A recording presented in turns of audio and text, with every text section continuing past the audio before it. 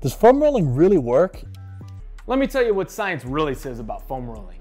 It does improve flexibility, but it's only short term. Research shows that the improvements in flexibility usually only last about 10 to 30 minutes. It's also going to help improve circulation and decrease DOMS, delayed onset muscle soreness. Something like this can help decrease soreness and enhance recovery. Let's talk about what this does not do. It is not going to physically change the length of the muscle. The other thing is this is not going to decrease your athletic performance. If anything, it's going to let you use your body better. Each body part that you do foam roll, only spend about a minute there.